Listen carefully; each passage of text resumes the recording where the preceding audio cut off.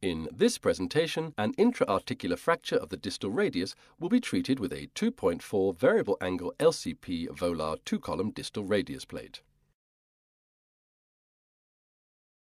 The objectives of this presentation are to identify the clinical indications for pulmar plating, to show the principles of the variable angle locking system, the patient position and the approach, the instruments needed, and the reduction and fixation of the fracture.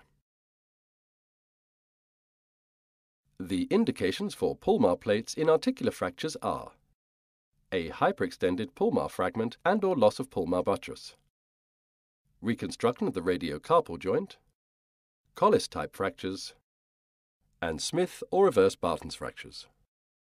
Be aware that through a pulmar approach, visualization of the joint surface is not possible, as opening of the capsule would lead to some carpal instability. The variable angle locking screw and the standard locking screw are shown.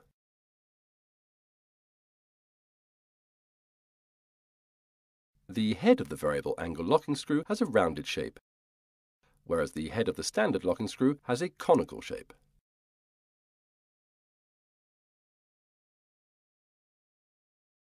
The design of the plate hole in the head of the plate allows the variable angle locking screw to be inserted up to 15 degrees off-axis in all directions.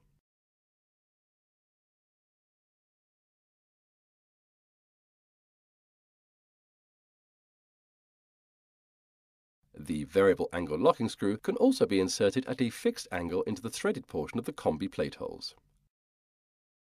The standard locking screw can only be inserted at a fixed angle and only in the threaded portion of the combi plate holes.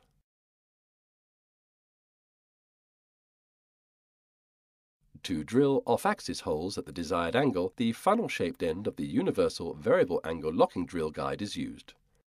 The drill guide tip is inserted coaxially into the cloverleaf design of the plate hole. The tip of the drill guide must remain fully seated in the plate hole while drilling. The funnel of the drill guide allows the angle of the 1.8 mm drill bit to be varied as much as 30 degrees. The fixed angle end of the drill guide only allows the drill bit to follow the nominal trajectory of the locking hole.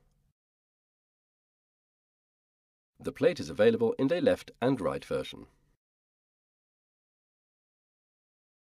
For the pulmar approach, the patient is placed in a supine position with the arm abducted and fully supinated. The C-arm must be placed to obtain adequate images when needed. The landmarks are located and marked. Usually it is easy to palpate the radial styloid. Here is the flexor carpi radialis tendon.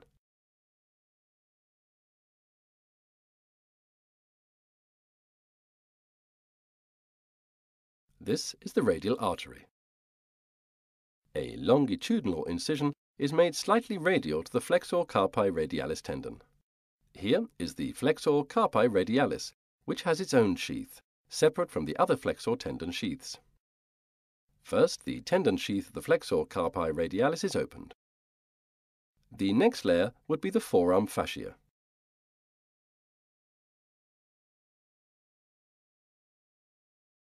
Now the forearm fascia is split, and here is the muscle belly of the flexor. The muscle belly of the flexor is moved towards the ulna. This is the radial border of the pronator quadratus. Here is the radial shaft.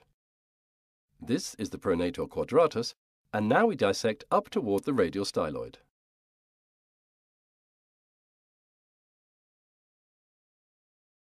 This is the Nelson's watershed line of the radius.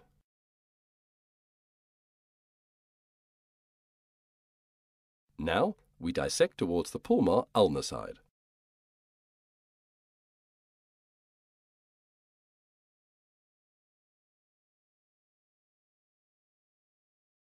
The next step is to release the pronator quadratus from its radial insertion.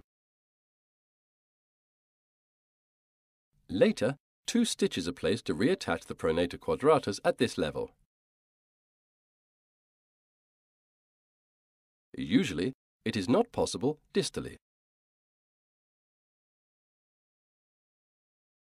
Here are the fibres of the brachioradialis tendon which can be released. Step by step, the fracture becomes visible. By placing the retractor this way, the pronator also protects the median nerve. This is the shaft component. Here is the radial styloid, and this is the palmar ulnar fragment. It is important to leave the palmar wrist capsule intact to avoid devascularization of the fracture fragments and destabilization of the palmar wrist ligament.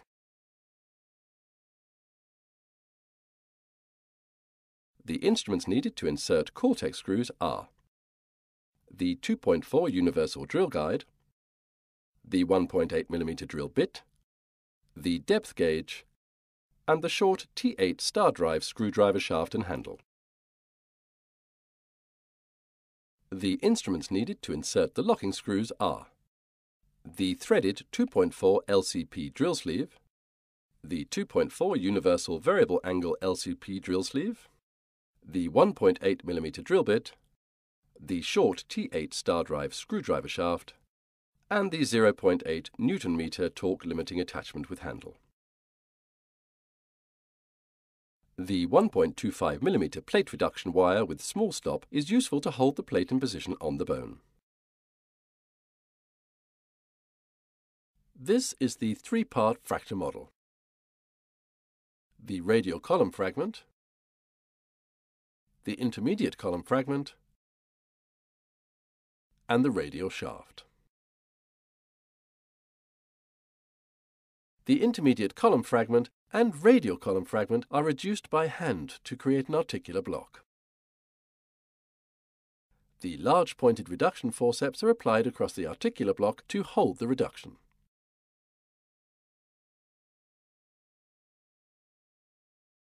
The articular block is in an extension deformity due to the metaphyseal defect. The plate is positioned on the shaft and the articular block is reduced to the plate. The 1.25 mm plate reduction wire with small stop is inserted through the proximal K-wire hole to temporarily fix the plate to the bone. The first screw to be inserted is a cortex screw, applied through the elongated hole in the plate shaft. The 1.8 mm drill bit is used for a 2.4 mm locking or cortex screw. The 2 mm drill bit would be used for a 2.7 mm cortex screw. The order of screw insertion in the shaft and metaphysis may vary depending on the fracture pattern and reduction technique. The depth is measured with the depth gauge. A 2.4 mm cortex screw is inserted with the T8 star drive screwdriver. The joint block is reduced to the plate. K-wires are inserted through the block into the shaft to hold it in the correct position. The extension deformity is now corrected.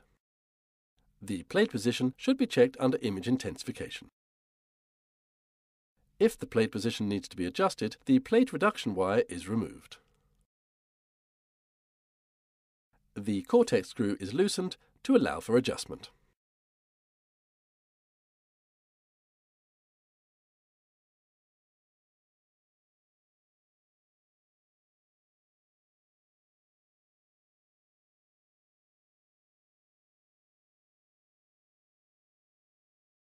When the correct position of the plate has been achieved, the cortex screw is retightened.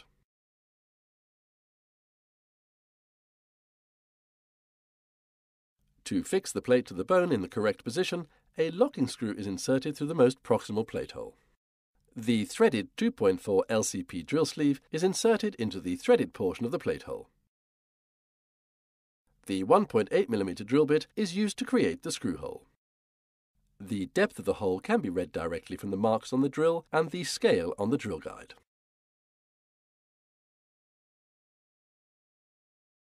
The depth of the hole can be checked with the depth gauge.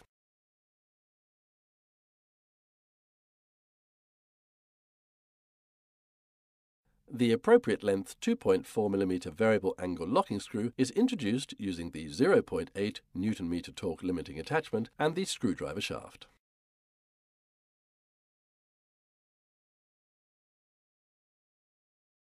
The next screw will be inserted off-axis in one of the plate holes in the head of the plate. To drill off-axis holes at the appropriate angle, the funnel-shaped end of the universal variable angle locking drill guide is used.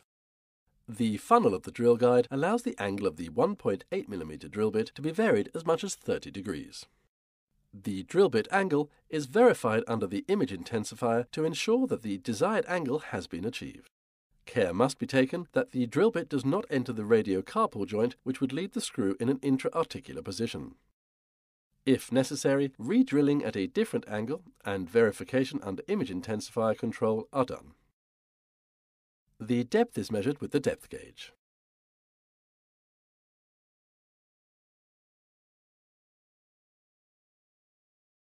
The appropriate length 2.4 mm variable angle locking screw is introduced using the 0.8 Nm torque limiting attachment and the screwdriver shaft.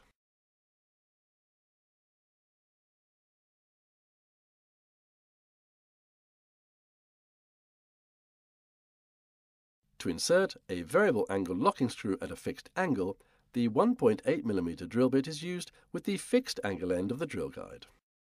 This end of the drill guide only allows the drill bit to follow the trajectory of the locking hole. The depth of the hole can be read directly from the marks on the drill and the scale on the drill guide, in this case 16 mm. The appropriate length locking screw is inserted.